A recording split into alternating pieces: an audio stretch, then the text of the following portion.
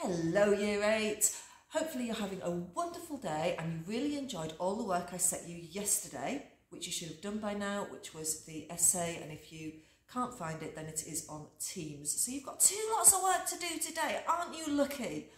Right, so when I see you on Monday I will want your books in, so I'll see that you've done some work just as a reminder. So you need to bring your books in on Monday with all the work done. What we're going to do today is we are going to look at the structure of a leaf. Now, before I show you the diagram, I'm going to show you a leaf because, you know, you have never seen leaves before. So here we go. This is a leaf. It is green. And the top of it is waxy, just like your skin is waxy. And this is to stop water getting in. But plants need water, you're thinking. Yes, they do. We're going to find out more in a minute. So the top side is waxy to stop water getting in, but the underside isn't waxy, it's a little bit bumpier.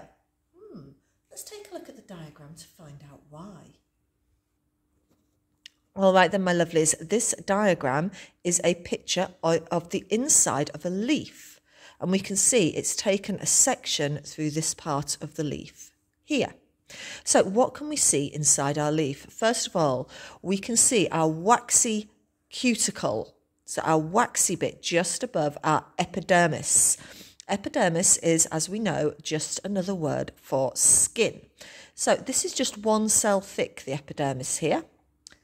Underneath the epidermis, we have the palisade layer. Now, when you draw a picture of a plant cell, it's usually something that looks a bit like this. Let's just zoom in on it a bit. Okay, so we've got a palisade cell, and inside the cell, we have got the vacuole. Just use a pen, hang on a second.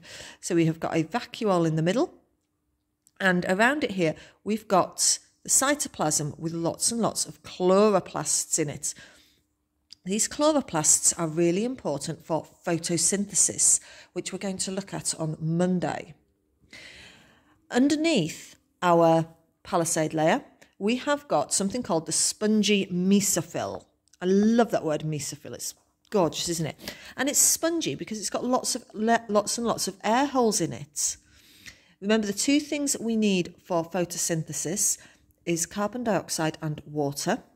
And so our carbon dioxide gas has to get in, and it gets in through the little holes or stomata at the bottom. And it's all in the spongy mesophyll at this point. And then the oxygen that's made can leave through the same way.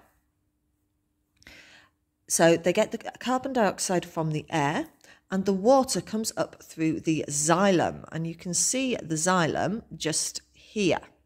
And the xylem is one of the veins, not quite right, but I'll call it a vein because we're used to thinking of veins as transporting fluids. So the water gets sucked up from the roots and it goes all the way up the trunk of the plant and out to the leaves. And that happens in the xylem here. The phloem is for transporting sugars, so that's going to take sugars away. Xylem brings the water to the leaf. The phloem takes the sugar away. And at the bottom, we have got another layer of epidermal cells, but this time they don't have the wax on, okay? Wax on, no wax on. We're not even wax offing, it's just no wax. And in the middle here, you can see all these holes. Is it stomata? And yeah, stomata. This says stomatal pore, but the word we're looking for is stomata. One stoma, two or more stomata.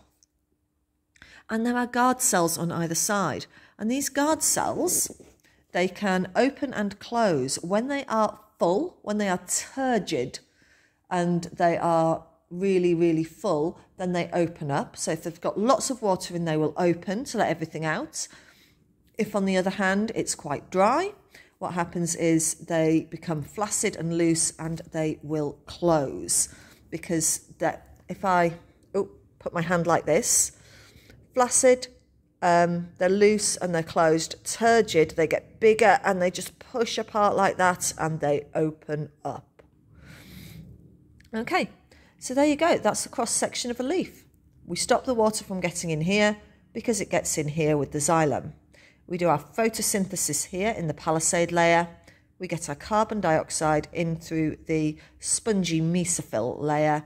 The carbon dioxide enters through the stoma, or the stomata, because you've got lots of them, and the oxygen and the water come out through the same way. The guard cells open and close to control the stomata. Okay, if there's any questions, you will be able to ask me on Monday, but that's what the inside of a leaf looks like.